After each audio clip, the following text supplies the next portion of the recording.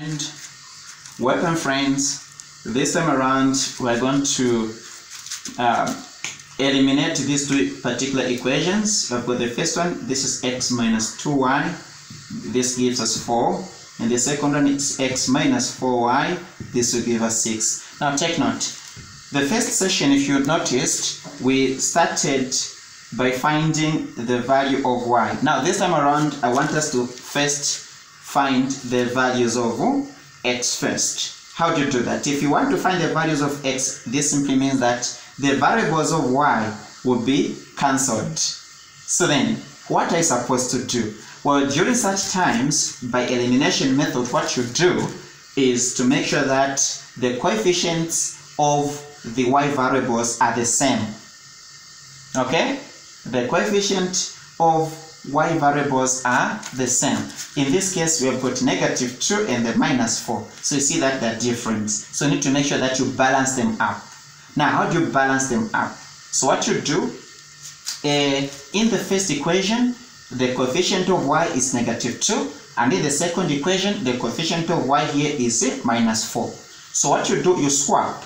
The coefficient of -2 in the first equation will multiply by the equation at the bottom here, and we see that the coefficient of y in the first equation is -2, so -2 has to multiply with the second equation, and the same is true of the coefficient of y in the second equation, which is -4. It has to multiply by the entire equation in the first instance, and this is -4 here. What are we doing? Why are we doing this? Because we see here that the coefficients of y variables here, they're different. We've got -2 and -4 here, so they're different. And we know here that for us to be able to eliminate the y variables, we need to make sure that we have the same coefficients of y variables. And this is what we're trying to do.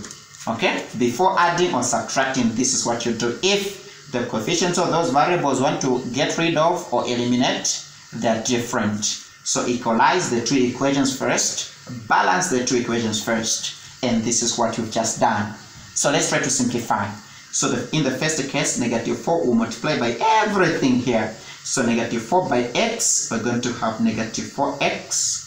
-4 times -2y is +8y. -4 times +4 is -16. So the first equation changed from this equation to this equation.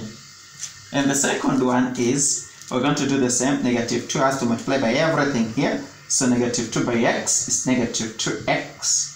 -2 by 4y, 8y. In the end, -2 by 6, we get -12. So see here that, the coefficients here are actually now the same. This is beautiful, isn't it? Correct. So at this particular point in time, you can now either add or subtract, depending on which operation, if we put here, we'll actually eliminate the y variables.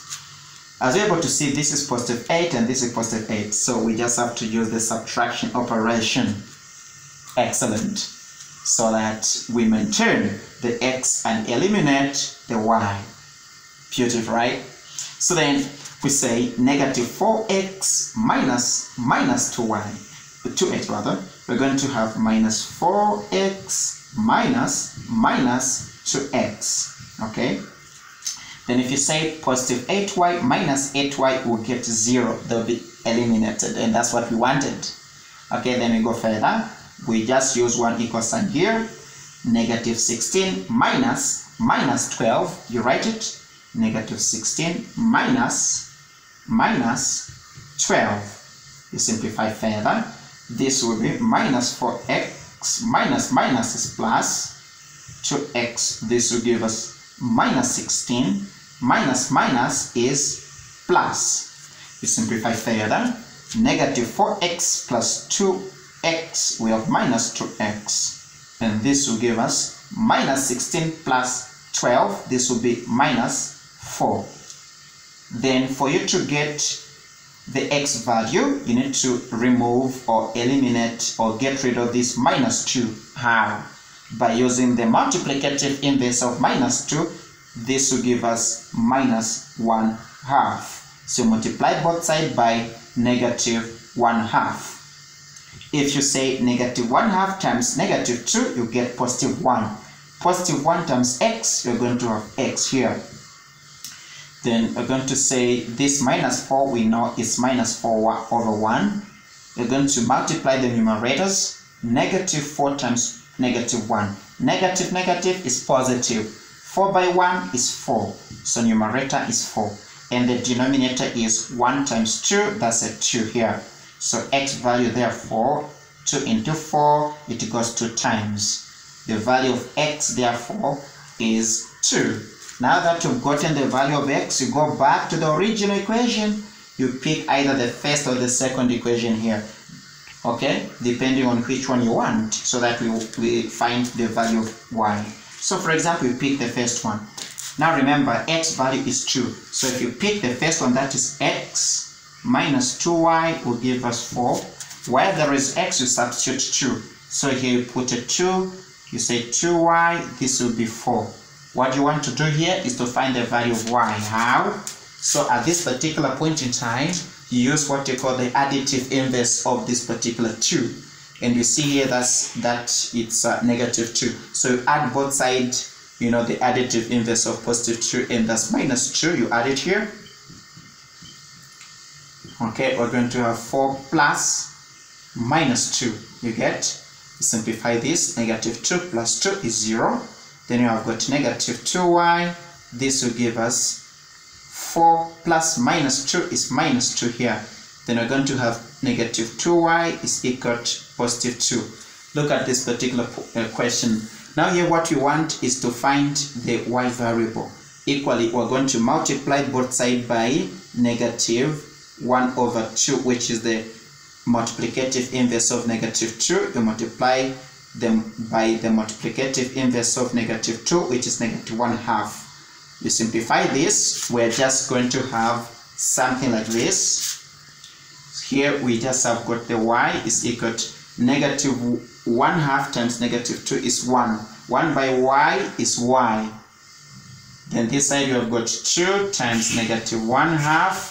If you simplify this, we're going to have y is equal to, this 2 is actually over 1. So do the numerators, you multiply the numerators. 2 times negative 1 is negative 2 over 1 times 2 is a 2. Y therefore is minus 1. And this is the value of y. So what we are seeing here is that in both scenarios, we're getting the same answers, depending on which variable you first want to work out with. If you want to find the value of x, meaning you need to eliminate the variables of y. If you want to find the value of y, you need to eliminate the variables of x. So it's quite interesting. That is it about elimination, please. See you in my next substitution method now, using the same question. See you.